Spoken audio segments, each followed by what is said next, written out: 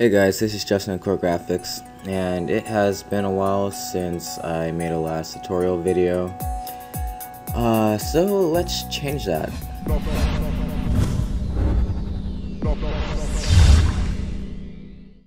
I guess you can say this is kind of a tutorial, something around those lines. I'm really just going to be showing you guys how to model some really cool sci-fi type of models using a plugin called Greebler, and also just some regular basic modeling techniques. So let's go ahead and get into that. I'm going to, and you're going to see guys that I'm going to start with something extremely basic, and then it's going to look something that's highly detailed. So I guess I'll start with a tube and just kind of make a ring out of it, since apparently I see a lot of motion graphics videos using a ring of some sort. And let me just work with its orientation. I guess that really doesn't matter. Yeah, that's what we're looking for, something like that. And I'll just increase the rotation segments so that way we get something that's nice and smooth around the edges. So I'll make that 60. I'll keep it pretty thick. Something like that would be fine. And let's go ahead and customize it by pressing C. Now we want to select the faces of it. UL for ring selection, well, loop selection, and I'm just going to go ahead and do some inner extrusions.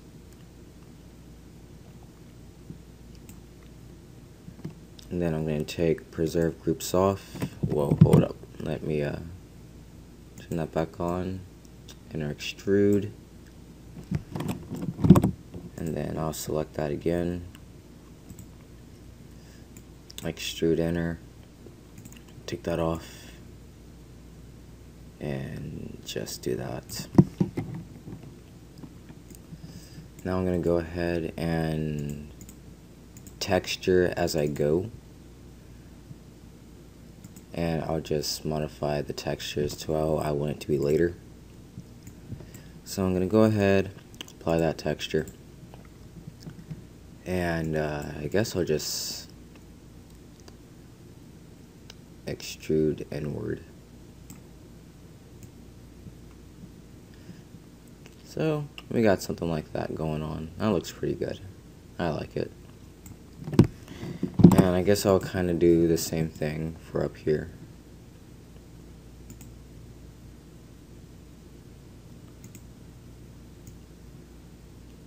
Do an inner extrude, well, extrude inner. Select that again.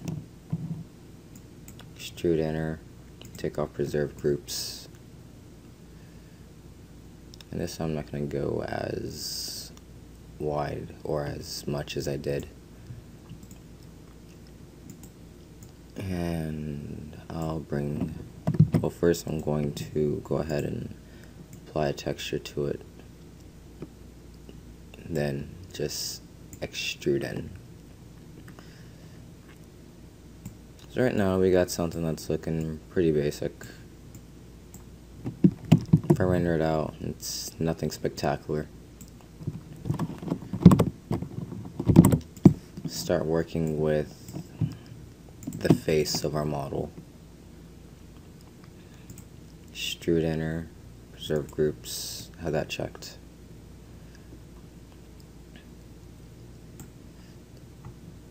That's going in. I'm probably going to do something a little bit different with the outside.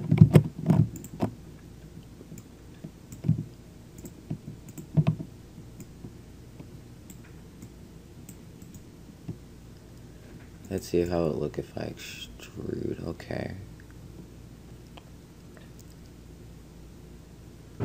I do this sparingly. It doesn't look too bad.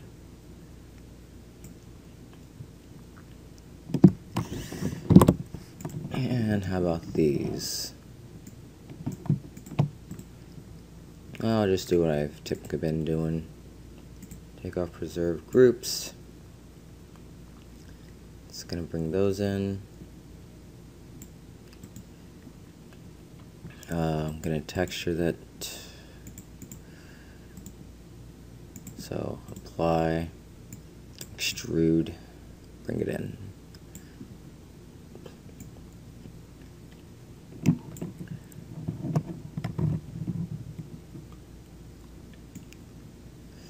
Actually, what I think I'm going to do is, I think I'll just remove the texture from these right here.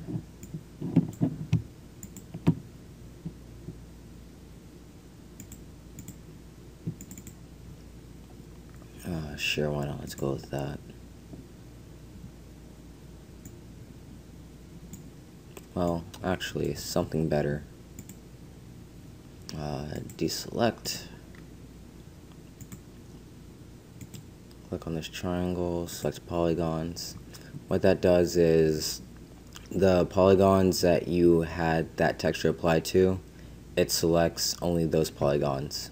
Really helpful in case if you have to go back and change your textures with something.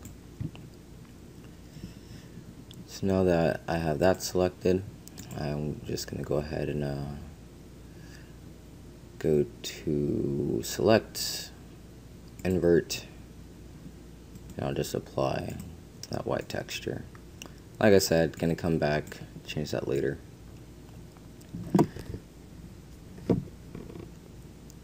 But there's something I'm going to do with the lighting of this model. And this is before I apply Greebler, so I want to get something that looks pretty standard. And then after I apply Greebler, you'll really see the effect come to life.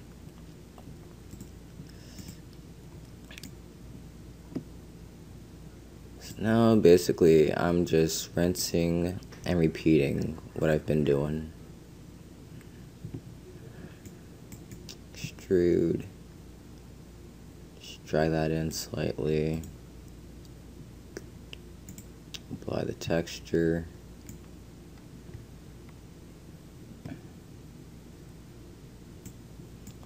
and I'm still gonna have to go back and adjust the texture to everything, but right now I'm not really worried about it too much.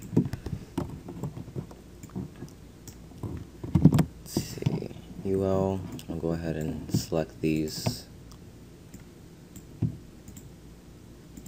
because no part of this model will go untouched.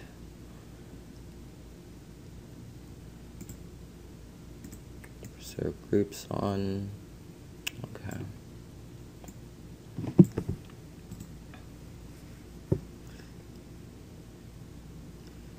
And I'll just go ahead and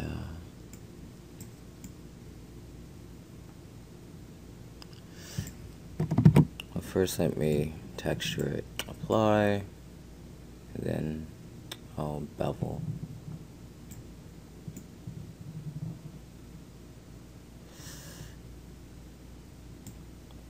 That way we got a really nice effect going on. And like I said, this isn't anything special. I'm just rinsing and repeating a lot of the steps that I've done so far.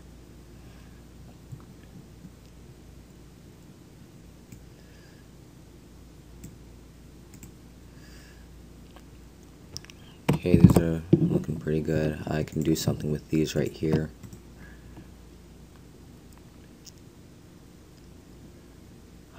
Let's see, those are already in, so I guess I'll just once again do an extrusion.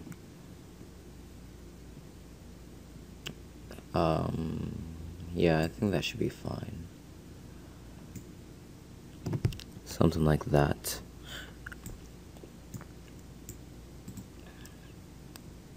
Extrude inner, take off preserve groups,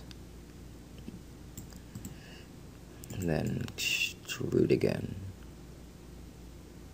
Some really nice extrusions going on in there.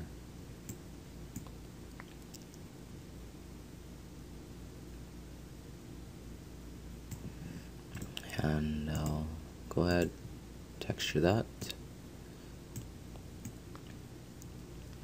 So far we got a really nice looking wheel right here.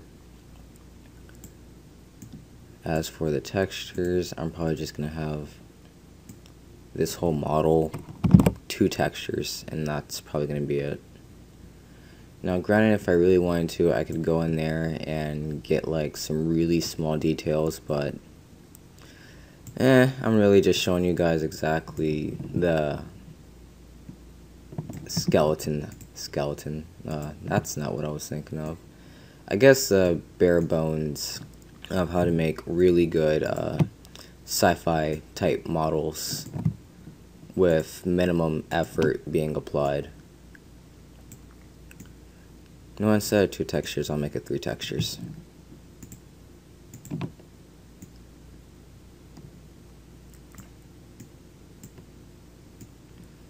So let's see, those are looking good.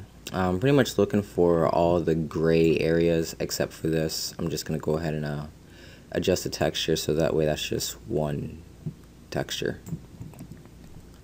But all these little rings right here, I'm just going to go ahead and touch those up. Add another texture to it.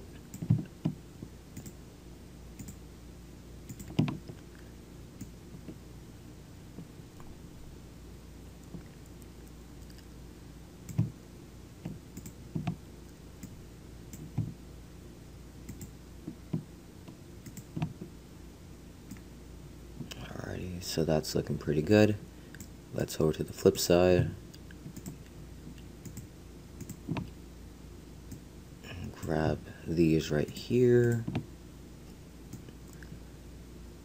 and grab that.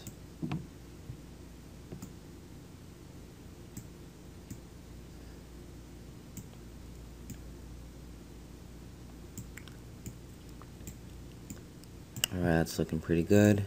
Create new material, and I want that one to primarily be a reflection. I'll blur it a bit, add some specular.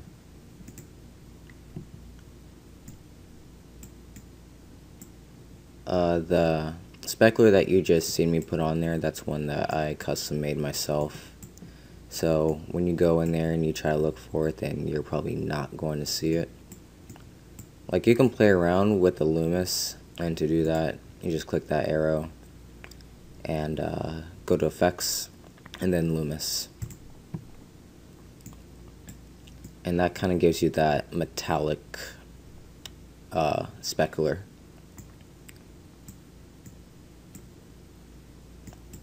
So go for something like that, has nice reflection on it. And I'll apply that texture.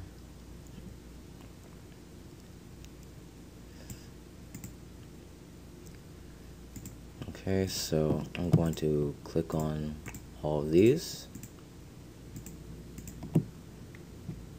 Select polygons.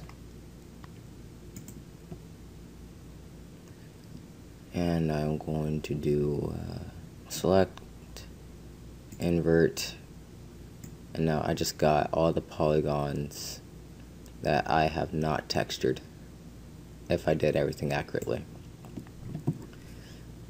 And I'll go ahead and convert it to that one right there.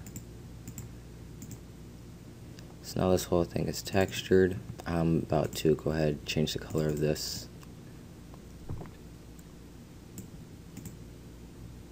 Something like that, because everything looks cool on black. Everything does. Don't question my logic. But don't use it as a dogma either. Alright, let's see. Frenzel. Or for now. Well, however you pronounce that. I honestly have no idea. Do I really want specular on that? I guess I'll have specular. I'll just turn it down. something like that, and always gotta give it some blurriness.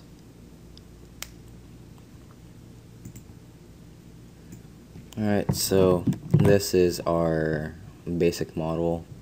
I haven't applied anything to it, so it does look rather crappy.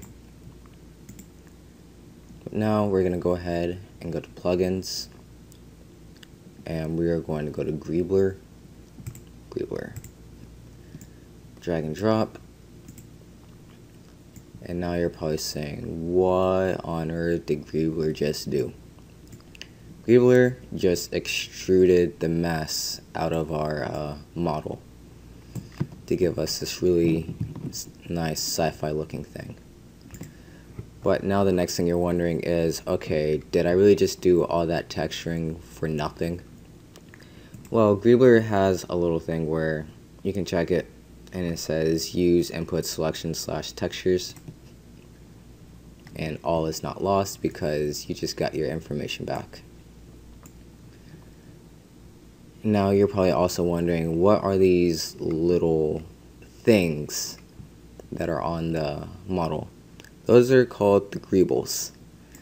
And the greebles are basically just little small shapes that add onto your model. And you can control them by going to stock greebles, go to settings, and then you can adjust the minimum and maximum height of them however you like. I would probably generally do something around like that, probably because of I've seen one of Project 4D's intros that he made, and it looked like he used Greebler, but he did some modifications to the greebles. I mean, that's just what I'm guessing. I'm not sure if he used that or not. I'll link his video in the description. And also, as for the extrusions, go to base, and then you can control that as well as to how you want it to look. And a really cool asset to that is it animates. So I think that would be pretty awesome, because you can show the extrusions animating, either it being lower or higher. And if you don't want the greebles, just unclick. And now you just got your extruded model. So that's without Greebler, and that's with Greebler. We render that, and that looks pretty awesome. If you want to work with the greebles, like for example, if you want to texture them, then I would highly recommend Control, click, drag, and then just hide that completely. Like go to layers, layer, drag that in, and then just hit this little button. Gets rid of it out of there. But yeah, you would click on the Greebler and you would hit C to customize it.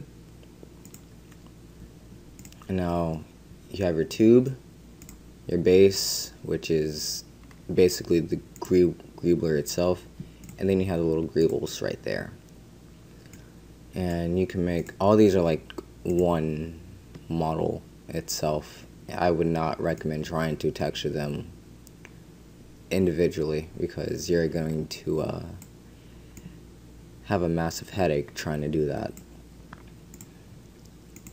But generally what I would do is I would just apply the same texture as I did to the base, like that. Or if you want, you could do something like that. Completely up to you. It actually looks better like that. I like it. But now as for this, I need to change it up.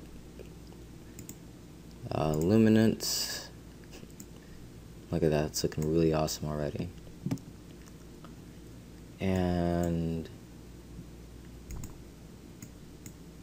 I think I'm gonna go with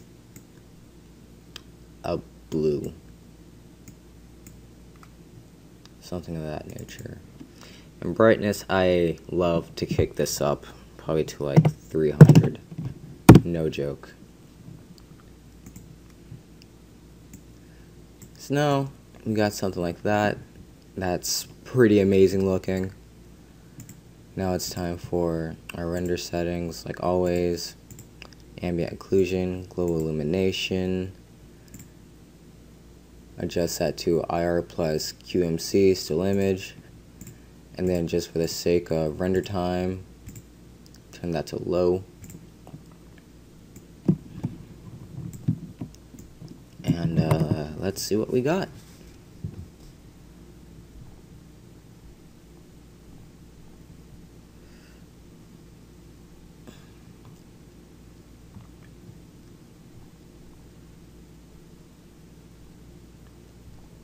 Alright, that's not looking too bad whatsoever. Still do a little couple things so that way we can really bring out its potential. Let's go ahead and add an HDRI map, and which I'm going to use Grayscale Gorilla's Light Kit Pro. And I'll color, click with that arrow, copy channel, luminance, paste channel. After that, add a sky, then go ahead and tag it. Positing, uncheck scene by camera.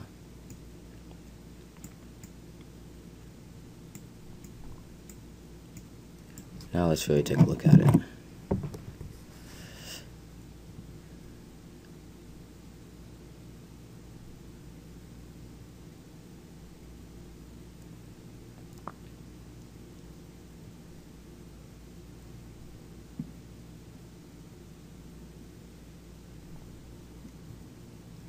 It's not bad looking. I could probably go back and change the texture on this, because I don't know, the reflection on it just kind of wasn't sitting well with me for whatever reason. So I'll probably make that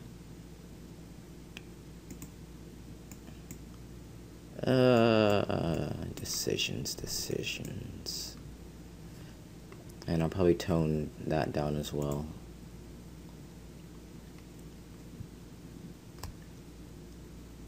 Let's see how, let's see texture.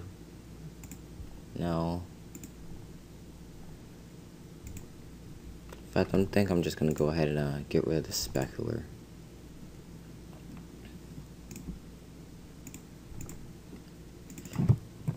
Let's change that to 100. Alrighty. And see what it looks like with the stock Greebler's black.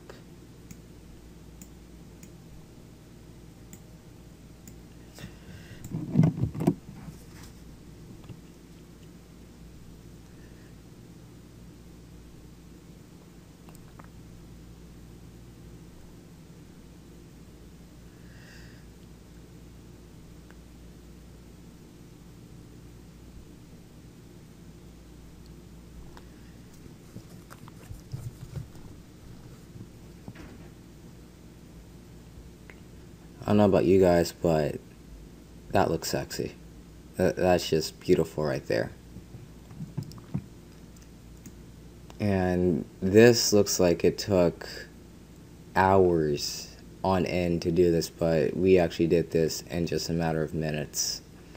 And even at that, I was highly slacking off with making this model.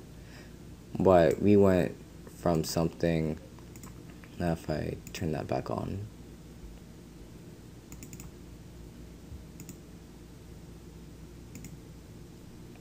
we went from this, which just looks like a ring, pretty boring, to something like that. Within a click of a button, and also just some adjustment settings. So I do highly recommend this program, well, this plugin, for making sci-fi models. Or if you could find a way to use it and not for it to be sci-fi, then feel free, go for it. And if you do find a way, show me the model that you made, because I would definitely love to get some inspiration from you guys. Yeah, I'm really liking this right here. You can actually make something really nice with this. So I think what I will do for you guys is I will leave this project in the description. I know that in my next project that I'm going to release to you guys, it's going to be something with Greebler, and more than likely it's probably going to be a top 5. It'll probably be something like this, more than likely. I still got to figure out exactly what I'm going to do, but that's probably a couple weeks before I actually start that project. But yeah, this is some really nice modeling that you can do for pretty much just a couple of minutes of your time. Just a matter of doing some extrusions, and then right after that apply Greebler and pretty much just enjoy what you make. I've used this plenty of times. I actually just used Greebler in the last intro I made, and you see how that turned out. I really liked it. My client liked it. Other people liked it. Hey, everyone likes this plugin, right? I mean, look at that. Look at this right here. That's just amazing. If you ever had a client that wanted something like this, Greebler is the go-to plugin. So I highly do recommend this plugin. Be sure to use it. I've been Justin Core Graphics. I'll see you guys in the next video. Take care.